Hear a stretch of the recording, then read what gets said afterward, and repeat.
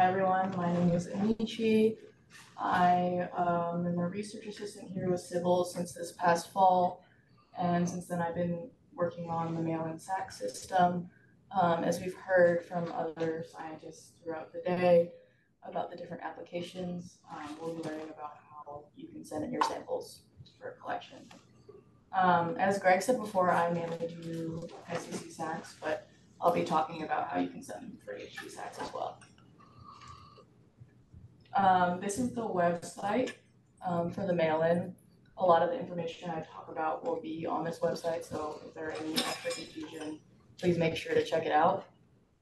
But if you are a new user, we ask you to register with us, and this first includes requesting a mail-in account.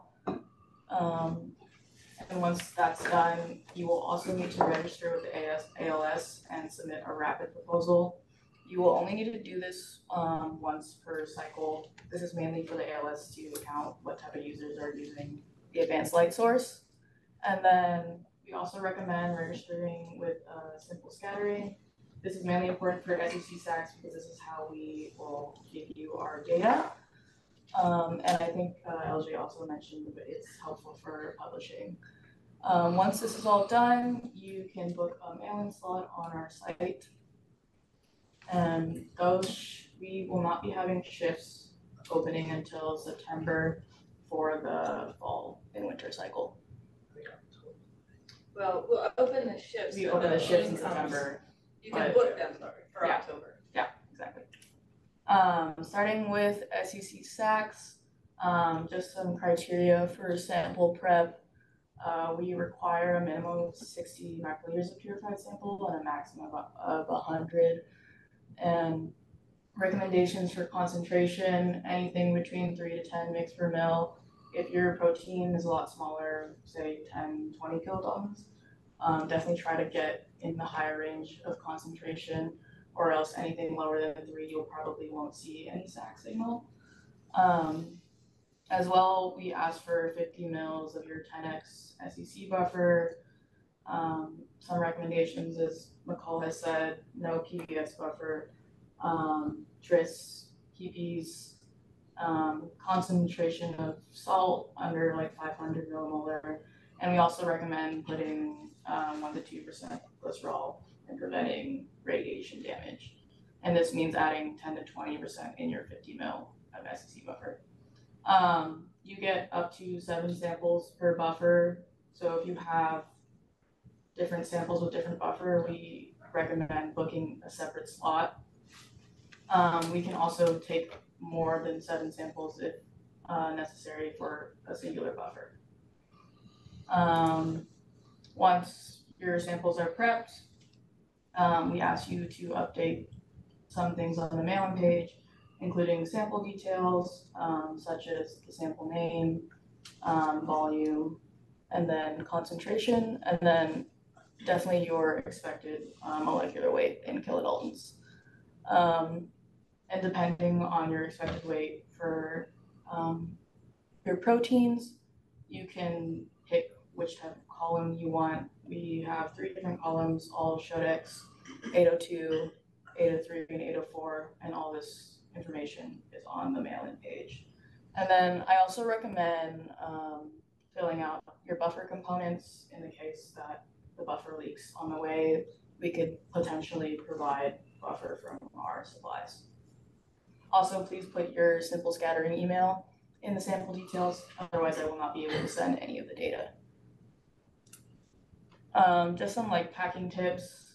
For your samples, please put them in Eppendorfs, and I recommend labeling them 1 through 7 based on how you put them in on the mail-in page.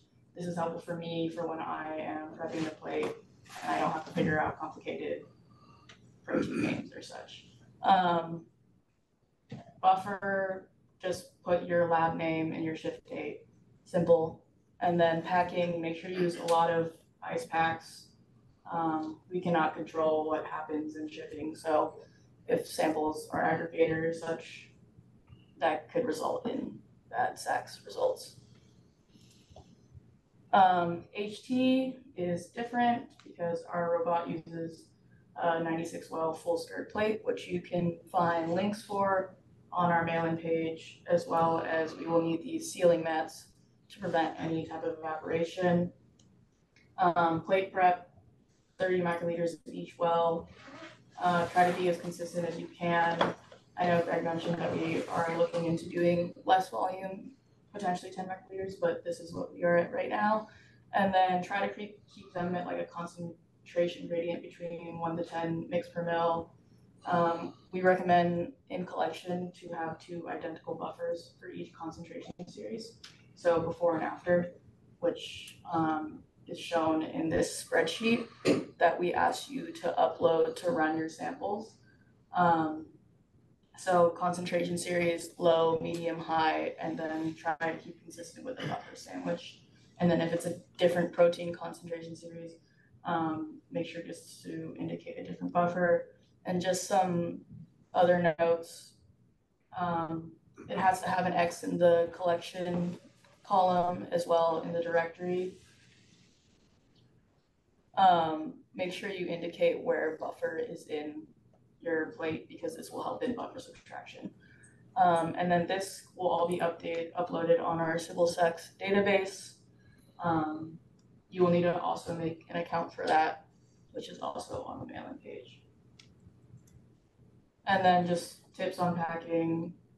This will actually be made with your shift.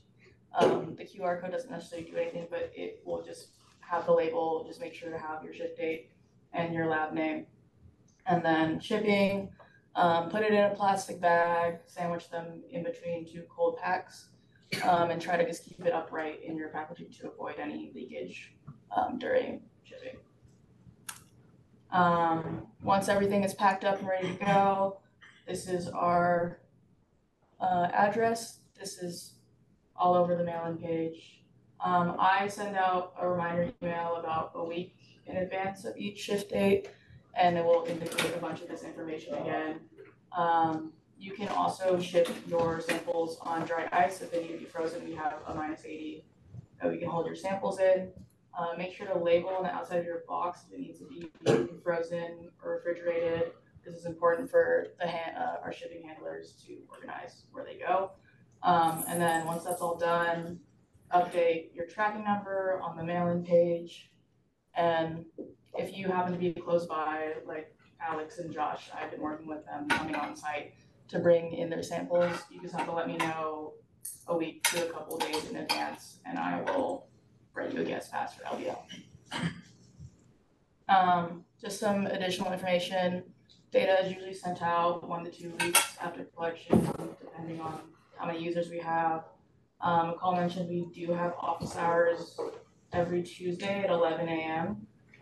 You can contact Catherine in the back for that Zoom link. And again, ship dates will be opening in mid-September, but we will not start collection until October. And please don't forget to acknowledge the rules in your papers. This helps us keep our system going. Again, all of that instructions will be on our mail-in site. Thank you.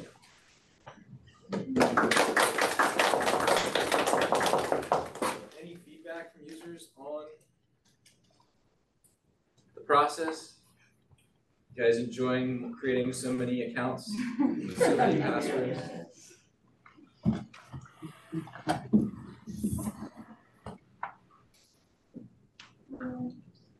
Things that you guys find annoying, things we could do better. Think of something later, let us know.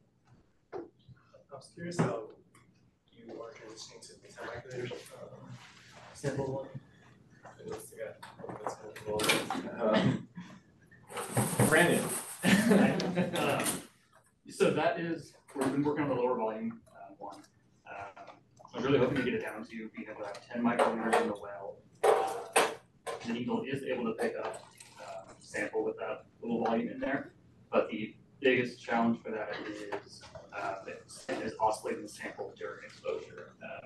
That is really helpful for reducing the radiation damage, and I can't really, it's been very difficult to get the oscillation to work with, like 7 or so microliters in the needle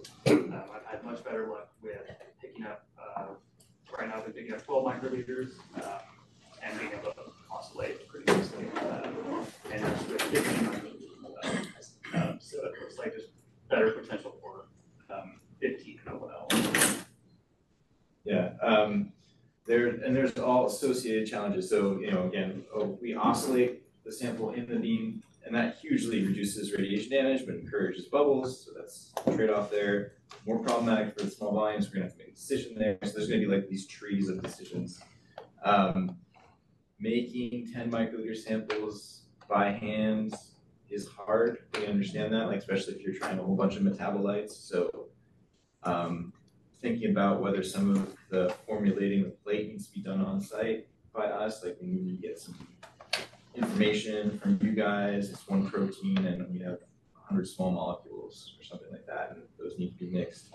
And then we also have different plate formats that we're looking at. So Brandon found these like really nice cone-shaped plates that are hard but not transparent, they're plastic. So we're thinking about all those things. Yeah. Yeah, there's all the other plates are the same format as the standard 90s as well. But the wells just have like maybe half the total volume. So it makes having 50 microliters and the size of those wells is just very little. So it's a little easier with the smaller wells. But it's been not too bad in the regular size ones. 10 microliters evaporates really fast, right? So that's the other issue, right? And, yeah, so lots of things going into it.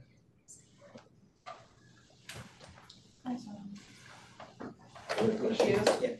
So for me, the volume is always an issue because most of the time I just find out that some of my sample evaporates before the measurement is done. So is it possible to send the samples in small quantities? Yeah, for sure.